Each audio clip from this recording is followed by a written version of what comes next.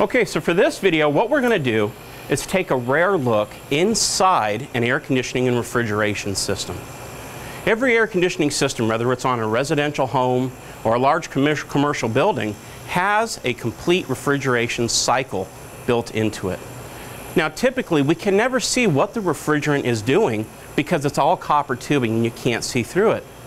Well, with the aid of this machine today, we're going to look inside the machine and see exactly what occurs in the evaporator coil, exactly what occurs in the condensing coil to help you better understand the thermodynamics that go into the refrigeration cycle. The first portion of the system we'll talk about is the evaporator and what takes place in the evaporation process. Liquid refrigerant is fed to a metering device. The metering device, which sits outside of the evaporator coil, dramatically drops the pressure and the saturation temperature of the refrigerant, which leads to some of it immediately boiling off due to the rapid temperature change. This rapid boiling of refrigerant is called flash gas. And in an average refrigeration system used in air conditioning, about 20% of the refrigerant boils immediately to flash gas. As you look at our first tube here, you can see that about 20% of the refrigerant has transferred to vapor already. Now, the liquid refrigerant is going to continue to travel through our evaporator coil where the refrigerant is absorbing heat from the conditioned space. As it does, the heat that enters the refrigerant changes the state of the refrigerant. It continues to boil the refrigerant or evaporate it in the evaporator coil.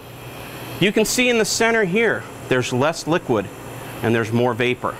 As we go up to the top and we start off more liquid here, you can actually see a dramatic decrease in the amount of liquid at the last point of the tubing. And then finally, we move back to the very back.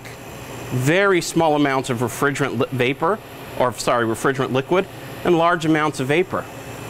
The next tube, we can see it happening even more. And then finally, on the last tube, you can see that we've completely evaporated the refrigerant. Now, we're not done. Now that we've completely changed its state to a vapor, there's something else we need to do. And that's superheating the refrigerant, which is nothing more than heating the refrigerant above its boiling point. For this refrigerant, if it was R22 or R410A that you would find in a residential air conditioning system, it would boil at about 40 degrees Fahrenheit. So we would add 10 to 15 degrees of superheat to heat the refrigerant above its boiling point. This serves one purpose. Its only function is to make sure no liquid refrigerant enters the compressor where it could damage or destroy the compressor.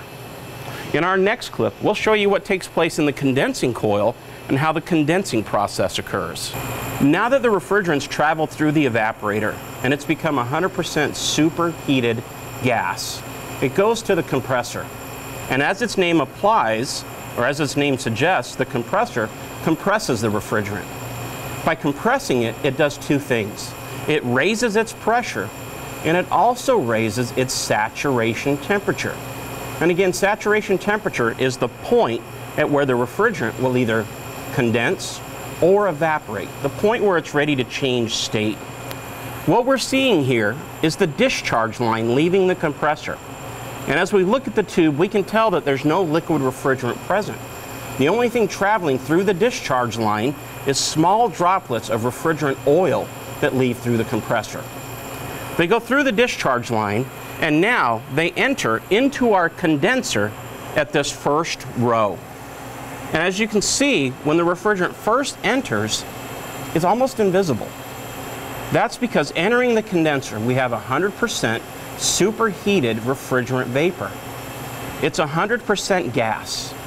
The first thing the condenser does is, now that the compressor has raised the temperature of the refrigerant above the temperature of the room air that's passing over it, it starts to throw the heat away from the refrigerant to the air passing over it.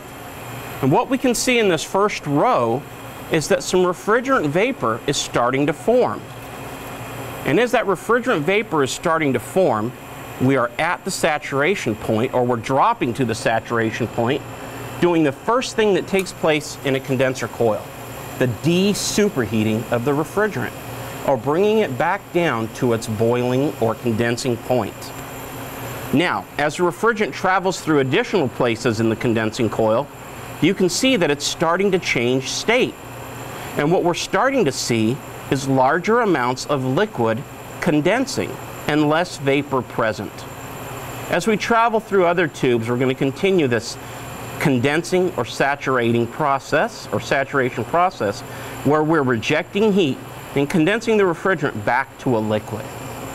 We're going to continue to move through, and you can see the ratio change more and more. Finally, we're going to get down to the last tube in the condenser coil. At this point, the refrigerant is now 100% liquid, but we're not done with it. We're going to continue to remove heat. And just like we did in the evaporator coil, we're going to continually change the temperature of the refrigerant. Now that it's 100% liquid refrigerant, we're going to continue to drop its temperature. And dropping the temperature of that refrigerant is called subcooling, or dropping it below its condensing point.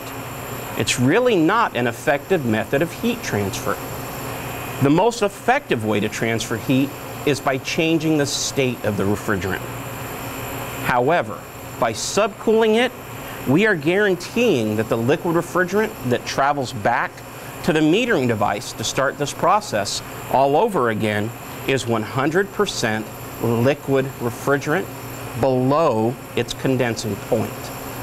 Now, the metering device will quickly drop the pressure and the saturation temperature, feed refrigerant back to the evaporator, and the process will continue over and over again. We cycle the same refrigerant throughout the system all day long. The refrigerant doesn't get old, it doesn't get tired, it doesn't wear out, or lose its thermodynamic properties.